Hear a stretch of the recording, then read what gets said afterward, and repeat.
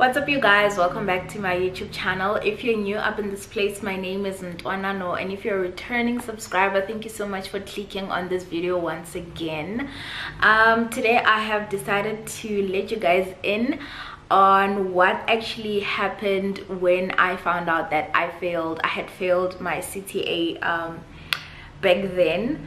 I have shared a little bit of this story in a video that I did on my CA journey part 2. I will leave a card and then you guys can go and watch that video. But today is just to, speak to the many people who have finished writing their CTA exams or are still writing their CTA exams, but also people who are in their third year or second years, because generally failure is something that happens regardless of which year you're in, right? So I just want to share with you guys a little bit of stuff that was going on in my head, stuff that I did, traps that I almost fell into, but I managed to pull myself out and not make bad decisions just because of that one time, right? So my story starts in 2017. So 2017 is the year that I was doing CTA for the first time. It was all good, man. CTA was difficult because we all know that it is difficult. So I went through that year, and sometime in the middle of the year I noticed that no, man, I'm really struggling with management accounting. And it wasn't like a surprise to me, because management accounting has been bothering me since first year. It was one of my weaknesses. I think it still is one of my weaknesses, to be honest. And I realized that no, man, I'm struggling through this module. So I spoke to the people, my friends who I attended class with at the time, and generally everyone was struggling with the module. So we wrote exams at the end of the year. I went into that exam, I felt prepared, but when that paper came in, I sat down and I read through it. I'm like, wow, what is happening here? And I remember very vividly in my mind asking myself, but why do I need to do this? Is this the only thing that I can do in my life? Isn't there anything else that I can do that has nothing to do with management accounting? So I wrote that exam and I felt it, man, that no, this is not gonna end well. That bottom, that pit feeling you feel in your tummy when you flaunted this exam and you don't know what's happening.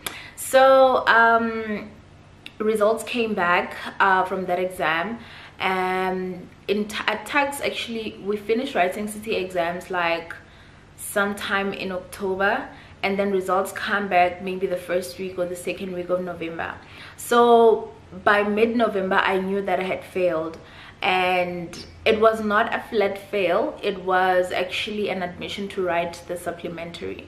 So I got that email that said I need to write a supplementary, and the supplementary was literally a week after the results had come out, right? So I had to prepare for that week. It was the most difficult week I've ever been through, ever.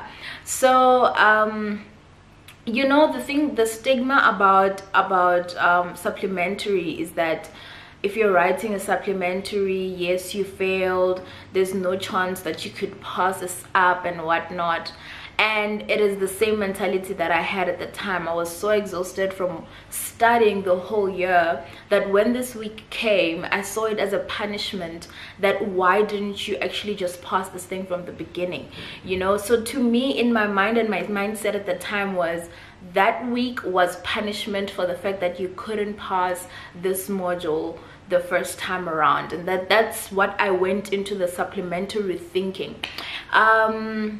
Luckily enough, at the time I wasn't the only one who had actually failed the module. I had a couple of friends who, when we finished writing the actual exam before the SAP, they were like, no guys, I'll see you guys in the SAP. Like, we were all so sure that we're not gonna pass this, and we actually didn't, because what you expect, guys, is what happens, right? You attract what you expect. So we went into the SAP and we wrote the SAP, and still after the SAP, man, I could feel that no, man, this module is gonna pull me back. This module, I'm gonna have to redo this again. Results of the supplementary came back, and I had actually failed, like a perfect fail, if I can put it that way. I was in the 40s for the sub. Obviously you need a 50, so I didn't make the 50% mark, so I literally failed management accounting in 2017. Upon failing, when I found out the first time that I need to write a sub, I started applying to UNISA, because tax has this rule that if you fail a certain number of modules, then they don't accept you back into the CTA program. So January came. I remember January 2018 came. It was time to come back. I didn't know what to do, guys. Like, I had no idea. So a friend of mine called me and she's like, hey dude, so what do we do now? We had both failed the previous year, and we just decided, you know what, let's just take December off and not think about this. We'll talk again in Jan. So she calls me up, and I think it's about the first week, and you know, we need to decide whether we're going back to tax, because tax was opening I think the second week of Jan, or we're gonna go to UNISA, because UNISA was opening in February. So we needed to make a decision so that we can either register at tax or not register and wait for UNISA's registrations. So we had a chat, and then she was like, let's just go back to tax, man, and you know, see what's happening, see if, you know, just like assess our emotion at the time. So we went back to Hatfield, and we attended the first class. Obviously, at tax CTA, the first class you ever attend is a test where they're sort of refreshing your third year knowledge. So we did that test, and we sort of paused it, because obviously we had spent the whole year trying to pass the whole thing, right? So we did that test, and then after that we just literally kept on going to classes, and we kept on going to classes every week, every day, and then UNISA sent me an email and asked me to come to their campus in Sunnyside to register. And when I got this email, I hadn't registered a tax yet, because like, I'm not sure if I want to do this again. I'm not sure if I want to come back here. So I sort of mised UNISA, you guys, and I think it's the best decision I've ever taken, to be honest. One of the best. I've taken some really good decisions about my life, but like, this is one of the best ones that I've done for myself. And I'm not in any way trying to look down on UNISA or UNISA students or program or whatever. I'm just saying, at that time, it was not the right place for me to have gone after I failed my honors, right? So I missed UNISA, and I guess I unconsciously had decided that, you know what, I'm gonna give this thing a try again at tax. Fortunately enough, they had offered me a place in their CTA year again, so I did qualify to repeat, because I had only failed one module. So the thing about failing CTA is that if you fail one module, guys, you need to go and repeat everything. And the reason why you need to repeat all the modules, even the ones that you've passed, is because of that CTA certificates that you need to get. So the certificate of a theory in accounting is a certificate that says this person has in 1 year passed all the 4 modules. If you don't pass it in 1 year, you can't get the CTA, and that's what makes that honors year and that CTA year so difficult. So I went back to tax. I attended classes, and you know, it was a weird feeling. I remember beating myself up so much about it, especially during graduation season, when people I was in the class with in the last year are now there by sports center graduating, and I'm sitting in a class. It was draining. I remember that year I went through a lot. I actually started going to therapy that year at campus. So I had a therapist that helped me through the adjustment of the year, that helped me through understanding and accepting that I had failed. And that is one of the biggest things that has happened to me during my failure or that year is that I got to be exposed to therapy sessions and working through something that cut you so deeply with someone else, you know, speaking to someone, and not just anyone, someone who actually went to school, had a qualification to help you through issues like this. So I started seeing a therapist in 2018.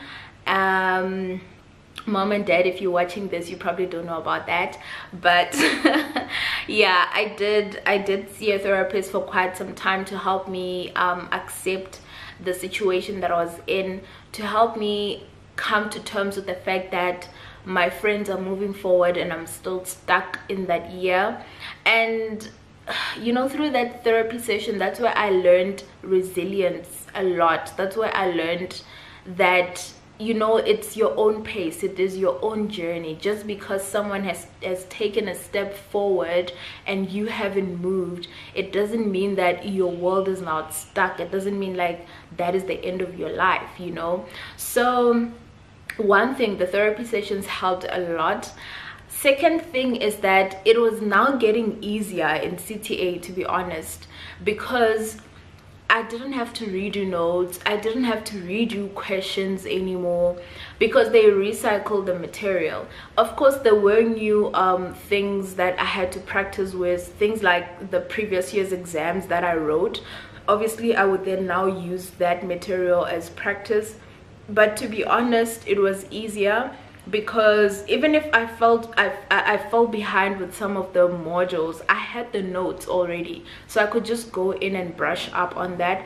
Another thing that I did differently, honestly, in 2018 during my second attempt is a lot of consultations, a lot of emails between me and the lecturer, trying to understand, why don't I get this concept? What is the problem? What am I missing? You know, and a lot of times students are reluctant to use the services of lecturers. If you're watching this video, you know that sometimes you do not consult because of the process of consulting, the email, the appointments, you have to show up and all of that. But honestly, guys, that service is there for you to help you and to make you better at your work, right? So come end of the year, I was prepared for those exams, guys, and my mindset had now changed. I started seeing a supplementary as a second opportunity to prove myself, you know. So I wrote, luckily I wrote my exams and I passed everything first time, no sub, whatever.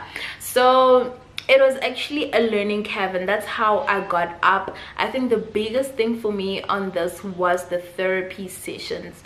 Guys, don't look down on therapy. If you need a therapist, I know Tax offers that service for free. I think all universities do have that service for their students for free. Go book a consultation service. Tell them the stuff that is, you know, draining you, the stuff that is hurting you, stuff that you having problems to come to terms with, because it helps a lot, right? So that is how I got back, and I bounced back in my my second year, my second attempt actually of CTA, and I actually paused everything first attempt with the first exam. I didn't have to write the supplementary. Straight after that, I just had to do my board course and write ITC. I hope you guys enjoyed this video, and I hope you found it informative. I know I have repeated quite a lot of stuff that I said in previous videos, but to be honest, it is what it is. That's what it is. It's about the mindset with CTA. It's about changing a little bit of the way you think, just to align yourself, you know. So that's basically what happened, and that's how I got back up and I conquered my honors year. So if you like this video, please do give it a thumbs up and comment down below. Let me know what you found helpful in this video. I will see you guys in my next video. Don't forget to subscribe. Bye.